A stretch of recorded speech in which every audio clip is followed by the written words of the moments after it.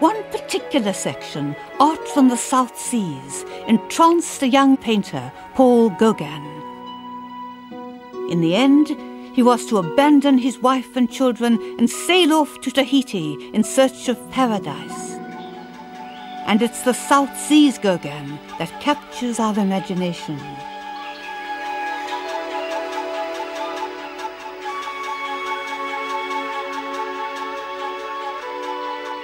For me, there's a slight problem with Gauguin.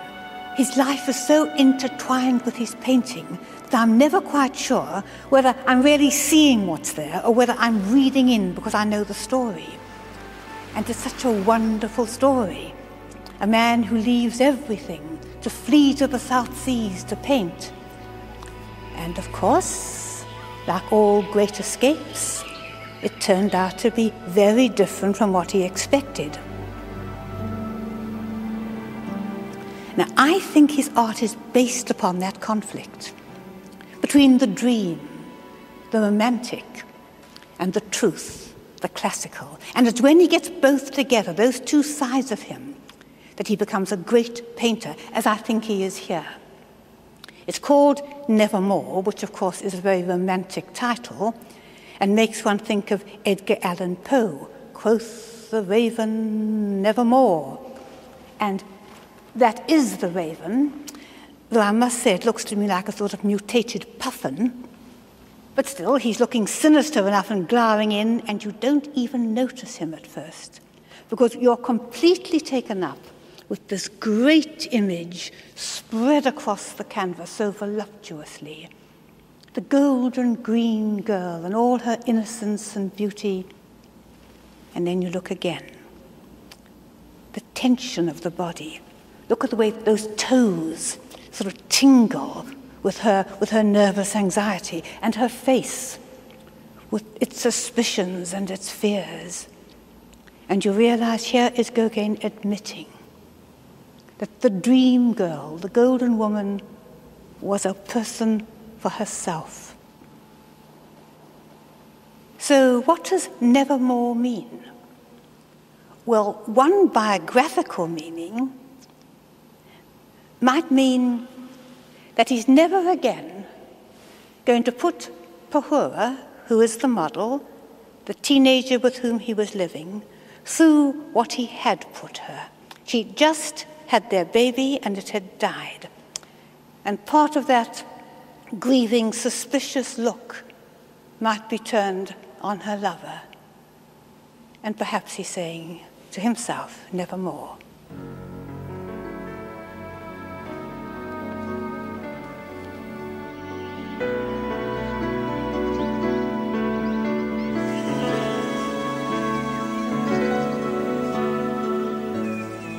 Meanwhile, in the brilliant light of the south of France, the myth of the artistic genius was taking startling form.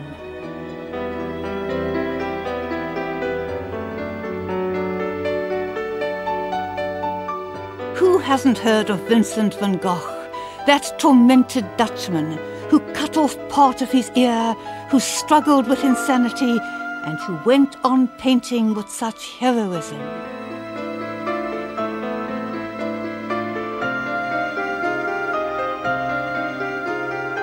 His one consolation was his faithful brother Theo. With his help, Vincent eventually returned to northern France, though there was little time left to him.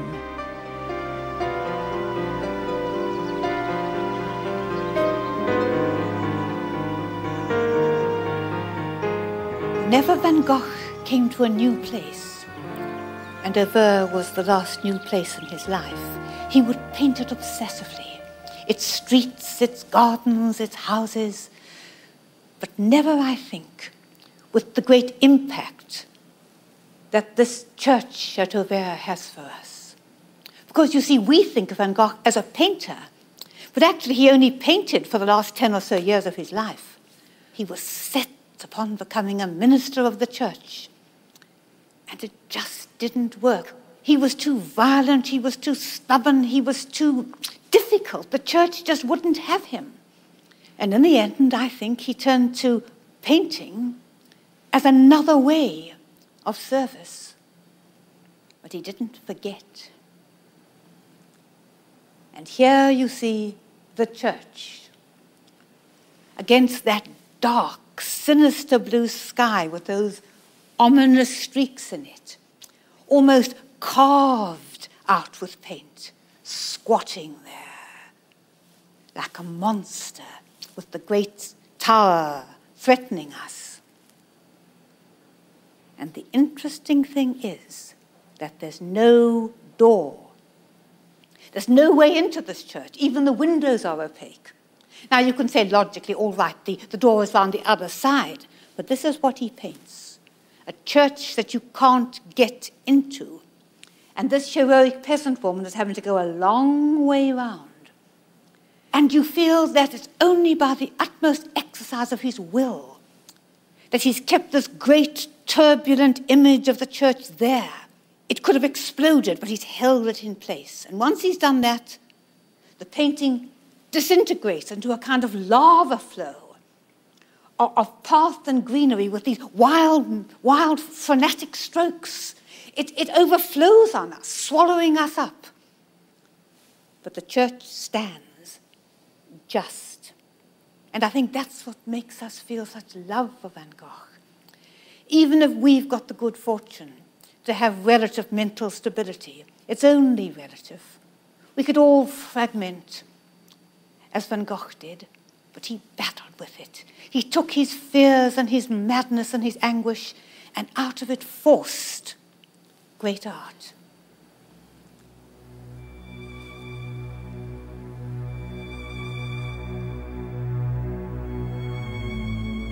Shortly after painting the church at Auvers, Van Gogh killed himself in a field near this graveyard where he now lies beside his brother.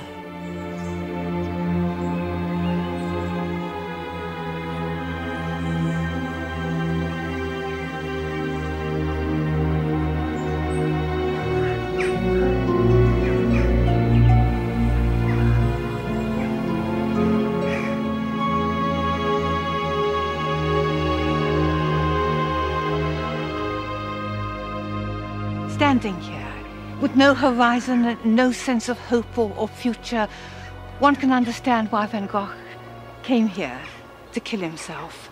He had felt his life was such a failure, as an artist, as a person, parasite upon his brother, and you only have to look round to feel the kind of claustrophobic smallness of his world, with his mental illness lowering above him. And even shooting himself was a failure. And in imagination one can follow him dragging himself, bleeding, back to his little room to die, with only his devoted Theo to comfort him in his poverty and his death. Nothing has brought the tragedy of Van Gogh's heroic and miserable life more home to me than the field.